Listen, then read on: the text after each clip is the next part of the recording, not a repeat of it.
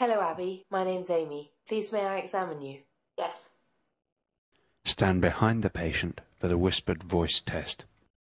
I'm going to whisper in your ear. Please can you repeat after me what I say?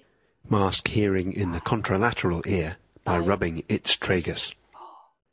Use a variety of numbers and letters and perform the test in a quiet room. I'm going to do the same in your left ear. Start at about 15 centimetres. Hearing a whisper at 60 centimetres approximates to unimpaired hearing. Hearing loss should be formally measured with audiometry. Use a tuning fork to help differentiate conductive from sensorineural hearing loss. First, Rhinne's test. Can you hear this? Yes. Tell me when you hear it stop. The base of the vibrating tuning fork is gently pressed against the mastoid process. Now. Can you still hear it? Yes. This has demonstrated that air conduction is better than bone conduction, which is normal. Air conduction relies on the function of the outer and middle ears. Again, can you hear this? Yes. Tell me when you hear it stop. If sound transmission through bone is greater than that through air, then the test is said to be negative.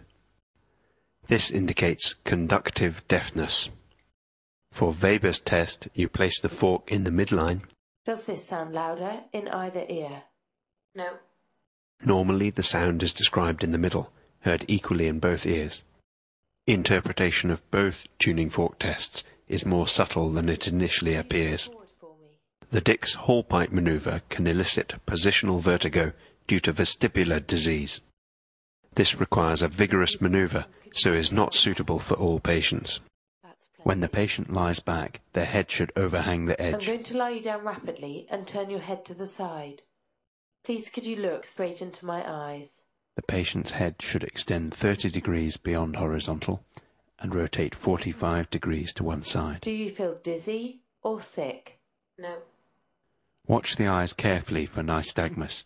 It may take 20 seconds for this or symptoms to occur. The pattern of response can differentiate between a lesion in the inner ear or central nervous system. Repeat the test, turning the head to the other side.